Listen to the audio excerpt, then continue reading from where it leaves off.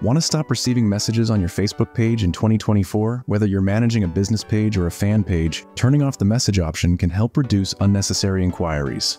In this video, I'll show you the exact steps to disable messages on your Facebook page. If you are new to the channel, please like the video and subscribe to the channel before beginning the video. Let's move on to the mobile screen now. First, open the Facebook app on your mobile device and make sure you're logged into your account. Once you're in, you're just a few steps away from turning off the message option. Tap on the three horizontal lines, also known as the menu, located at the top right corner of the screen. Scroll down and tap on the Pages section. Now here you will see all the pages you manage. Now type on the page whose messaging option you want to turn off. Now click on the Switch option below. Now click on three lines in the top right corner of the screen. Scroll down and click on the Settings and Privacy option. Now click on the Settings option. After opening Settings, scroll down and click on the How People Find and Contact You option.